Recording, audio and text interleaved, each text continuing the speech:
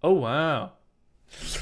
Good morning, ladies. GitHub Actions was a feature that was added to GitHub in 2018 that provides a continuous integration and development pipeline by automating testing, deploying, and other monotonous tasks required from developers in the programming lifecycle. Basically, Actions allow any developer to either build their own custom workflow or pick from the thousands of pre-built ones on GitHub, which will automate some task in their project when some predetermined event is fired. Now that I've gotten the most painful intro of all time over with, what the hell am I actually talking about? Maybe I have the IQ of a rock, but actions were actually kind of a hard concept for me to grasp when I started to mess around with them, so let me break it down for you with an example and a few fancy edits. Let's say that I have a project for a web app here. We make edits to our code, write the most vague commit message of all time, and then push our code to a remote repository solution.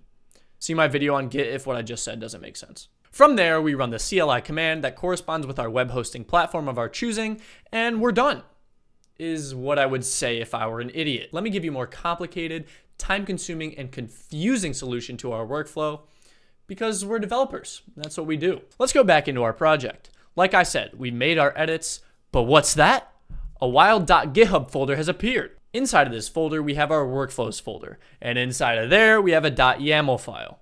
Inside of this YAML file, we have a bunch of instructions that dictate how our workflow behaves. To start, we preface the instructions by defining the predetermined event that I talked about just a second ago. So here, this workflow will be fired when we push a new commit to the main branch. This could either be a direct push or a pull request. Then, inside of the jobs are the main body of the workflow. In this workflow, we start with the test phase. GitHub's action servers will automatically provision a Docker container with the latest version of Ubuntu, Node.js, and all the required dependencies you need for your project.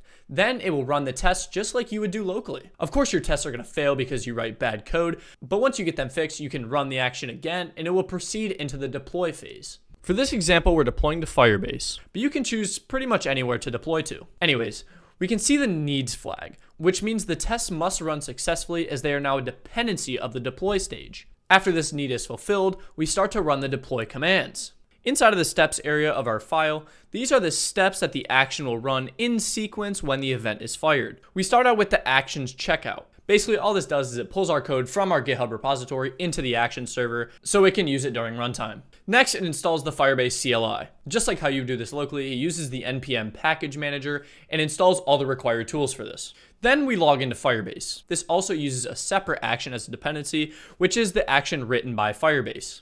It runs the login command, and then the GitHub Action server is synced with your Firebase project. Then finally, we run the Firebase deploy command, and our site is deployed to Firebase. This is actually a pretty simple action script in the large scope of things. You can write actions for continuous integration and continuous deployment like we've done here. You can run quality checks. You can even hook into notification APIs to send notifications to your Slack or email, depending on how the action is currently running. I've also found actions to be great when you're publishing packages to npm, Docker, PyPy, or whatever. One thing I want to mention really quick is that the Firebase token that is accessed in this file is actually meant to be stored in the GitHub secret key store that you can access through your GitHub account. This literally took me like 6 months to figure out, so you're welcome. After all this, GitHub cleans up the environment and your site is deployed. The entire process of running actions is completely monitorable inside of GitHub.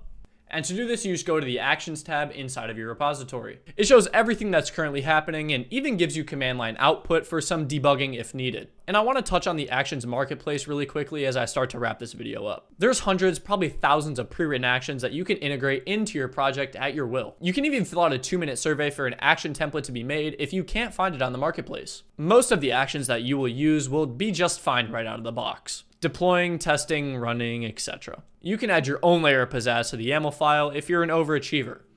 And I hate you. But the last thing I want to talk about when it comes to GitHub Actions is what do I think about it? 7 out of 10. Whole lot of action, not a lot of motion.